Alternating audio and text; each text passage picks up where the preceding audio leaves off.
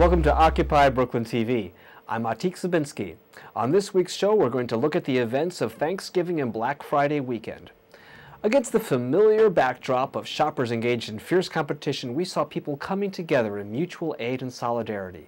We'll look at occupiers feeding the hungry on Thanksgiving, giving away goods on Black Friday, and joining striking Wal-Mart workers on the picket line. We also have a special report from California, where once again education is at odds with the interests of Wall Street.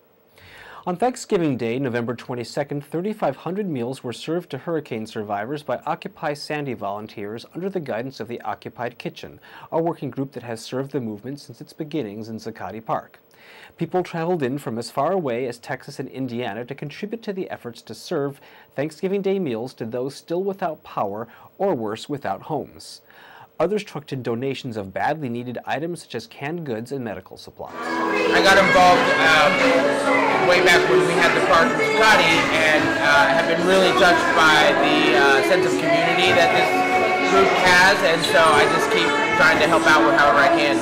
I can't celebrate this day knowing that other people are just not able to have celebrated Thanksgiving and be together with their families. They've lost everything, and I just came up here to support them and make as best a day as they can have. I'm from the Lower Hudson Valley, and my name is Richard.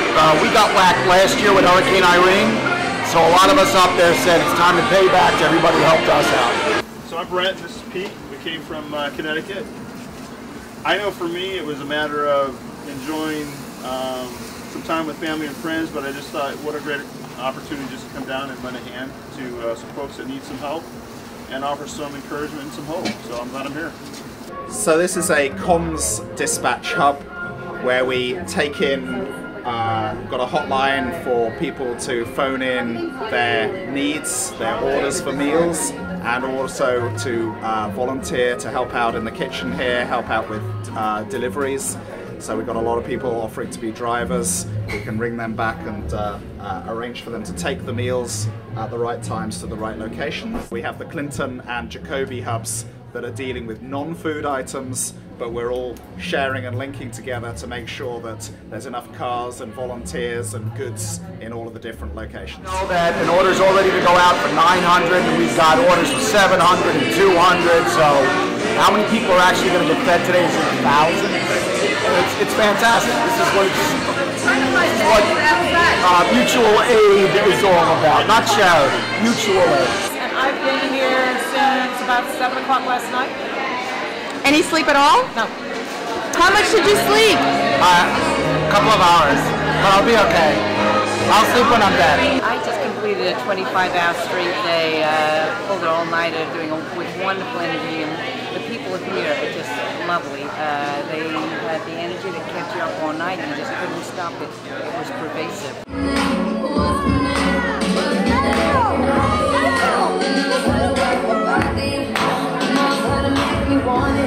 The Wal-Mart workers are forced to work on Thanksgiving to get a jump start on Black Friday. So those of us in OWS decided that in solidarity with some of the Walmart workers who are organizing, we're going to send them little gift baskets and just say, sorry you have to work on the holidays, you know, here's a little token of our appreciation, and we'll be there tomorrow to support your organization in the future. Occupy is kind of like working in a kitchen. Anyway, because it's like there's a necessity that kind of shapes the organization of people, and it's very like geese. You know, when geese fly south, different leaders emerge at different times, to form the point of the triangle. But the leader is a necessity to go south, and that's what I love. There's a necessity to help people here, and the necessity to do something about this country, are what are at the core. And that is energizing. That's why I don't need any sleep. We're not going to Zuccotti today. Oh, we're not, huh? I know. Okay. It's sad. Breaks my heart, but the need in the affected areas was really dire. So we're still sending out over 4,000 meals today through Rockaways, Coney Island, Staten Island. So a lot of good will be done today. And we'll celebrate in Zuccotti another day. Well, actually, we think we're going to be needed more after Thanksgiving, because Thanksgiving, everybody's out there helping. Sure, we're helping in a big way, but other people are going to stop helping. Occupy Sandy is still going to be helping after all the crowds have left. So, no, we're just starting.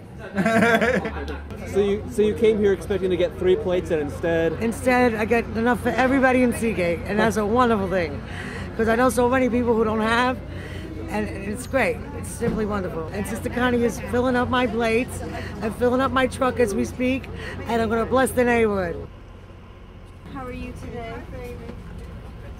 Okay, excuse me. If we can't use it tonight, we'll use it tomorrow for lunch or even for dinner, because we probably won't get any. But we'll freeze it, put it in the refrigerator, and store it for tomorrow. And I want to sing. Go ahead, Mom. Thank you. Thank you, Jesus. And I want to sing. Thank you. Thank you. Thank you, Lord. I won't complain. The nation's largest private employer had its first strike on Black Friday, November 23rd, as 28 Wal-Mart stores in 12 states went on strike. Protesting low wages, underemployment, lack of benefits, dangerous working conditions, sexual harassment, and company retaliation against workers attempting to organize or even speak out, rank-and-file workers were joined on the picket line by labor activists, including members of Occupy Wall Street's Labor Outreach Committee and 99 Pickets. The many actions of the day included a picket in the city of Paramount, California that drew over 1,500 demonstrators and included an act of civil disobedience at which several were arrested. Everywhere we go, people want to know. Okay, my name is Carlton Smith, and yes, I'm here on strike, along with some more of my fellow associates. I work here in the store. It's 2110 Paramount, California. I've been an associate here for 16 years. I want to thank all of you here for being here today and supporting Wal-Mart workers and all working families as we speak up for better working conditions. Good job and an end to retaliation for experience when we stand up for a better life. I'm Reverend Eric Lee. I run the Southern Christian Leadership Conference of Greater Los Angeles, Dr. King's organization. And if he were alive today, he'd be at the front of this line protesting against Wal-Mart. Workers like you should! Wal-Mart workers have never fought back until now because they didn't feel strong enough. And when the warehouse workers in Elwood went out, led by 2 people from the LOC of Occupy Wall Street, Alex Claver and Harrison McGee, and then they had a joint thing of a couple of cities, and it has gone viral. Wal-Mart is notorious for making people work, clock out, and then go back to work and not paying you. Slavery's over, people. It's over. I think a recent survey found that something like 40% of the Wal-Mart employee base is eligible for food stamps because their wages are so low that they still qualify. What that means is that the public is subsidizing this corporation so that they can make money at the expense of working people. Mic check! Mic check! Attention shoppers! Attention shoppers! We're here today We're here today to support Wal-Mart workers! to support Wal-Mart workers! American taxpayers! American taxpayers! Subsidize Wal-Mart! Subsidize Wal-Mart!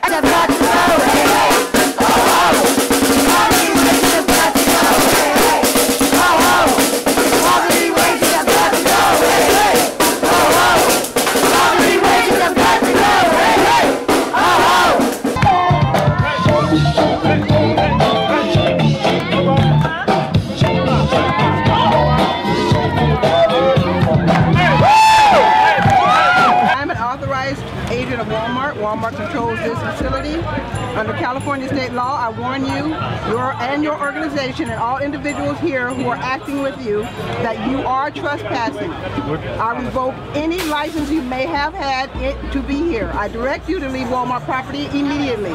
If you do not do so, I will call the police to have you removed. Thank you.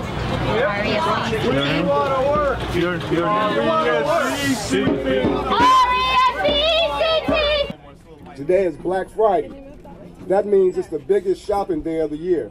And it's a day when Walmart will take notice that they need to treat their 1.4 million workers with respect. We were here not to be disruptive, but because we want to let everyone know that we support the workers who are fighting for their wages. Workers here at Walmart are exploited, and when the workers at Walmart win, everybody wins. I mean, you're talking about people who are barely making minimum wage, and you've got the 6 Walmart heirs. These 6 people have more money, 50 million Americans combined. That's not right, and that needs to change, and that's why we're here today. There's a new spirit in the labor movement, and a lot of it is due to Occupy, and that's why they've welcomed us so much. The fact that we identified the labor movement as a central organization of the 99%, we were the first mass group that had any influence in general in the media that said labor unions are a good thing. And they are very, very happy about that, and they have been very supportive as a result. Today we wanted to politicize and educate the people on the importance of getting corporations like Walmart out of our community. One, for the smaller businesses that it kind of puts out of business.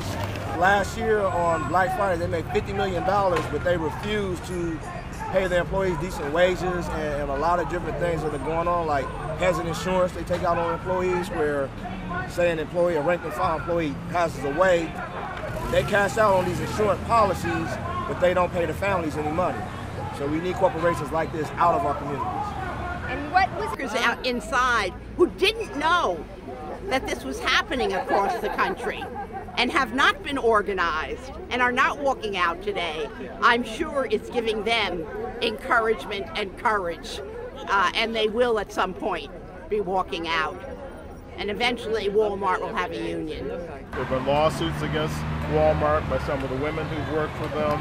A group of employees around the country a petition not to be required to work overtime for Black Friday events, because many of them were called away from family holiday.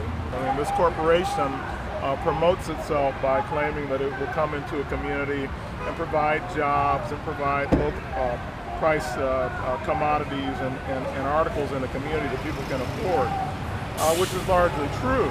But what they don't explain when they're coming into that community is their impact will have a tremendous fallout on small businesses, independent businesses in that community who will be driven out of business because they can't compete against the price scale of a monopoly corporation. That in turn creates actually greater unemployment than Walmart's employment of people who come in the door as employees for them. That means that the tax base goes down for that community. That means that services and programs of their city or community get cut because there's not enough finance available to maintain them, even the public schools. I mean, LOC has been doing this all along, going to workers' struggles and billing ties to Occupy Wall Street. But now with strike debt, which is raising an issue that affects 75% of the country, and with Occupy Sandy, where people are getting embedded in poor communities, we have finally moved away from our activist base into the mass base. And that's what we've needed to do for a long time. And all of a sudden we're doing it on 3 fronts and getting terrific responses. And we're in the press again. Of course, they're going to attack us, the press. They like us when we do things that don't challenge the 1%. Well, they say rolling jubilee is just good capitalism. And Occupy Sandy, they see as relief rather than, and charity rather than mutual aid. They don't realize that we're organizing for a fight at the same time that we're doing relief work, because we're going to have to fight or we're going to get what Katrina got, which is gentrification, running the poor people out of town, getting them out of public housing, tearing down public housing, privatizing the public schools, and busting the teachers union. On Black Friday, November 23rd, activists with the Brooklyn Free Store set up in front of the Atlantic Center Mall in Fort Greene, Brooklyn. The Brooklyn Free Store is a collective that provides a space for people to give away and take items free of charge. They sought to demonstrate to Black Friday shoppers an alternative to conventional commerce. And we're just setting up a bunch of free stuff for people to take on this Black Friday Spend No Money Day. It's called a free store, and everything is for free. Yeah. Pick whatever you need, whenever you like. We do it every Friday between 12 and 6 at Von King Park in Bed-Stuy. It's a little smaller than this because we got a lot of donations like for today. But yeah, come check it out. So I was trying to get here by sunrise. I really thought that would be a nice touch to like be setting up the tent and having the banners flying in the morning rays, but we got a little bit delayed with getting the stuff in the bike trailer. There's a lot of overconsumption in America, and that does nobody any good. I mean, it does the corporations good and like the bankers, but the people don't benefit, and the people would much rather have free stuff. People are really receptive to having, you know, like they're really excited to see that people are willing to go out and do like move this amount of stuff out into the public area where people can take it. Beautiful, I like it. I just took the address, so I have things also, and I will come and give things. Wonderful. Yeah, I think this is great. This is great. This is great. So you could just come and take something. That's wonderful. That's a blessing. That's it is. Blessing. This is love. This is where, and this is what we're supposed to do. Not, you know, not me, but share the love. Share the love because God is love, and so this is what we're supposed to do. Yeah. Yeah, we worked out a deal where we talked to the mall security, and they said that we could have this little space. So we've been like shuttling stuff back and forth, pushing cartfuls of things. We got this box truck full of like a full load of things, and like we emptied out on this curb, and then we're like still making trips back and forth. I don't know how many it's been, but it's been a lot. So we were unloading a bunch of books. This cop car rolls up, and they're asking us a bunch of questions, like where we're from. They're just being very aggressive, interrogating us, and I don't know that like every explanation that we gave them of what we're trying to do, they seemed like disgusted by and were shaking their heads like as though like how could we get away with this, and when we tried to explain what we're doing, they just told us that they weren't going to let us do anything that we wanted to. Where's our free store? In those words, is that exactly? Those were the words. They said we're not going to let you do anything that you want to. So what did you do? We're like, oh, okay, well we're gonna, we got some more things to move around, so, and just sort of like kept putting stuff out, packing and moving. Is it this cop car here? It's the very one, yeah. Have you had any more exchanges with these police? No, I believe they're right there, walking towards us.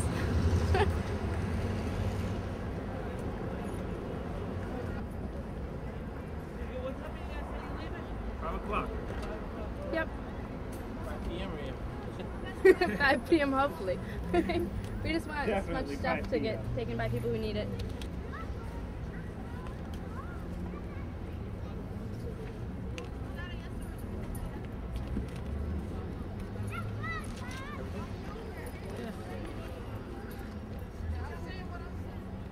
How's that table? Oh my god. It's alright. Have a good day.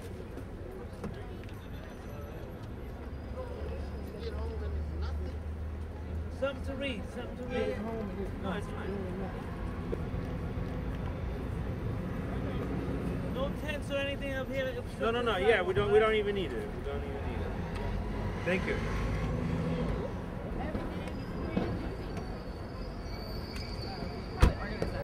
On November 15th, dozens of activists with the group Occupy the Regions protested at the University of California's Board of Regents meeting in San Francisco.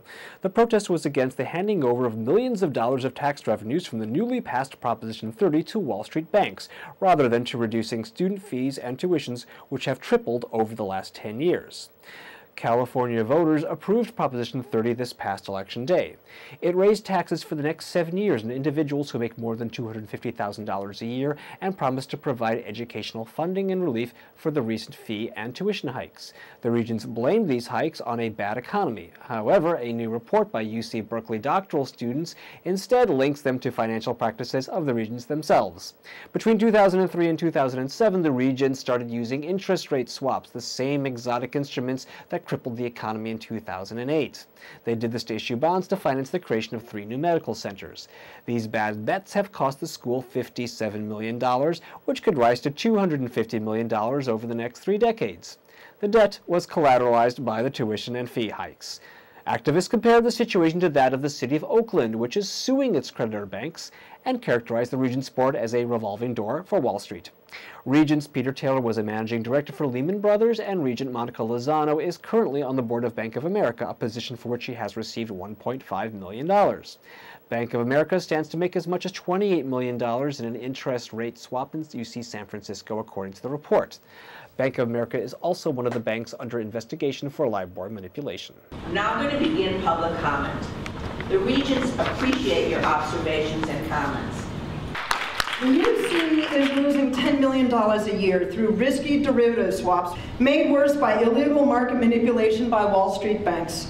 By failing to renegotiate the swaps and pursue legal options against the banks that broke the law, the UC is leaving up to $200 million on the table. An independent actuarial analysis has concluded that UC could be saving up to $1 billion in costs over the next 4 years if they simply use the same methodology that every other major pension system in the country uses.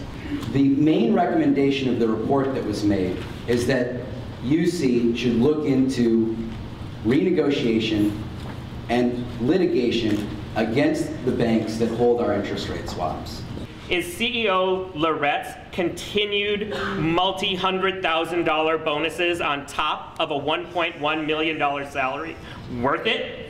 This is something that the city of San Francisco Art Museum did with leadership from 2 of your members, Regent Schilling and Regent Newsom, and saved $40 million on. The $167 million to top management is just shameful. They already make over $200,000. The reason we have the losses is because Wall Street banks have manipulated interest rates illegally. Both of the owners of our interest rate swaps, Bank of America and Deutsche Bank, are under federal investigation, and Deutsche Bank has already admitted complicity in this illegal interest rate manipulation. And the whole Prop 30 mess, your first reaction is to raise student fees after the state of California trusted you to do the right thing? What is wrong with you? And why wouldn't Peter Taylor even provide an answer to the question? I think I'm going to finish this question. Mr. Morgan here. Would folks like to hear me finish my question? So I think I'm going to finish my question. And my question is, why didn't Peter Taylor even answer the question of why UC has not considered renegotiation or litigation? We deserve an answer, and this Regent's body needs to act because hundreds of millions of dollars are going to Wall Street profits while students are on the hook for tuition hikes and cuts. And we're going to go on the offensive. We're going to demand a rollback, not keeping the fees at where they are, but a rollback of the tuition hikes to 2009, because we know there's no excuse. The Democrats now have a supermajority in both houses, and they have no excuse. They can vote in February for taxing the rich, and we're not going to accept no for an answer from them or from you.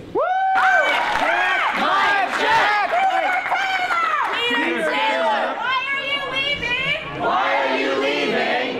Please answer our questions. Instead of raising our tuition. No cuts. No fees. Education must be free. No cuts. No fees. Education must be free. No cuts. No fees. Education must be free. No cuts. No fees. Education must be free. No cuts. no fees. Education must be free, no cuts, no fees. Education must be free, no cuts. Well, that's our show for today. Thanks for watching, and as always, we'd love to hear from you. We'd love to hear what you have to say about the show, and if you'd like to lend a hand. Our number is 646-580-8446, and our email is info@occupypublicaccesstv.com. We'd like to close with this video from Label It Yourself, an autonomous, grassroots, decentralized campaign designed to fill the gap left by the U.S. government's failure to label food that may contain genetically modified organisms. Enjoy and shop wisely. I'm Atik Zabinski.